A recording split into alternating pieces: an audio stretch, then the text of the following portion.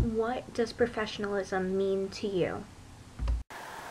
According to the National Board for Professional Teaching Standards, who we are, that first core propositions, we scroll down the page and we get 5 propositions of how teachers best teach. Most of these are pretty standard. Proposition number 1, teachers are committed to students and their learning. Duh. Proposition 2, teachers know the subjects they teach and how to teach those subjects to students. This has been an area of concern for a lot of people lately, but I think it needs to be said again. Duh. Proposition 3, teachers are responsible for managing and monitoring student learning. Have we heard of progress monitoring? Not going to say it again. Number 4. Sorry, there's 4. Teachers think systematically about their practices and learning from experience. Okay, so take your personal experience or the student's personal experience, which is better, and plug it into their learning so that they're more well-rounded. But the one I want to draw your attention most to is, drumroll please, proposition number 5. Teachers are members of a learning community. That means that everything that you do in the community or out, which includes the internet community, building it to the world community, because these are world learners and world student citizens, it affects their learning. So be wary, and that's what I'm going to talk about today. I'm sure, as discussed in this article, bloody second jobs, educators create slasher/nudity films. The film Slicing Beauty has full nudity and lines such as, "Let me out of here, you effing crazy bee," and you know what those words mean. That is not professionalism. Swear words twice in one sentence, full nudity in an underage classroom is not acceptable. But this was somebody's out of school entertainment and fun. So should we be regulating it or not? It seems as though from the second half of the article, filmmakers, that the various films that were made by Moongoyle Incorporated were not the highest of quality. It talks about nudity, it talks about voyeurism, fetishism. The last line of the article is talking about girls and actors going to a strip club. Girls strip. It's genius. I don't see where it's genius that girls taking off their clothes for money, but maybe I'm out of the times. And I got this from the Hartford Courant, not the New York Times, but but Moongoyle doesn't seem to be the most artistically creative. Some of the storylines are actually very interesting, which you can read about in the article. But is it appropriate for kids to watch? And that's the issue in that article. Well, I found some sources that talk about viewing films in class and how they can be used in your classroom.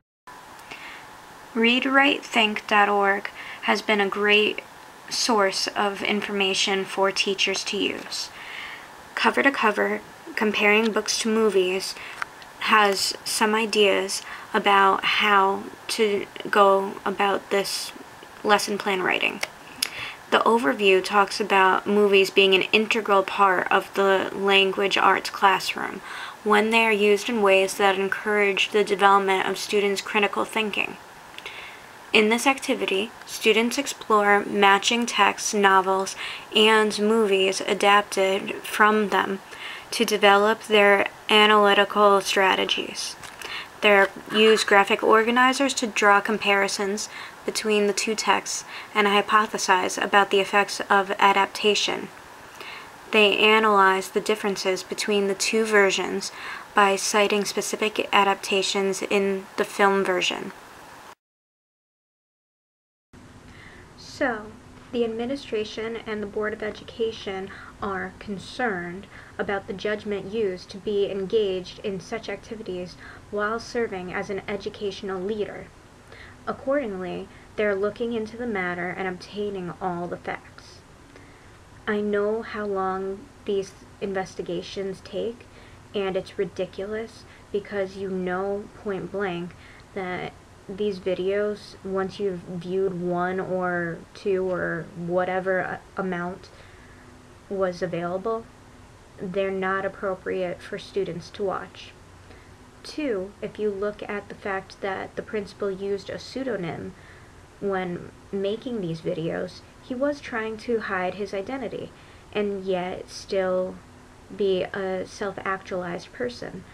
And that's important for people to be self-actualized, not just to be focused on one thing or another. If education careers don't pan out, if you get the burnout, you should have something to fall back on. We all talk about fallbacks. It's not just for people who are actors, singers, artists, dancers, writers. It's also for the rest of us whose job careers might have to change in 10 years, 20, 30. Right now, my dad is substitute teaching, but for the past 40 years, pretty much, he was in banking. Things change. People change. As the story progresses, we see that the guidance counselor was also placed on leave. But does that mean it was necessary for them to be placed on leave? Can they have something that's just for them? And could they have used their pseudonym to protect themselves from their students seeing this? Did they actually view this in the schools, or was it just a sideline? So far, none of the articles said that anybody has viewed these in classrooms.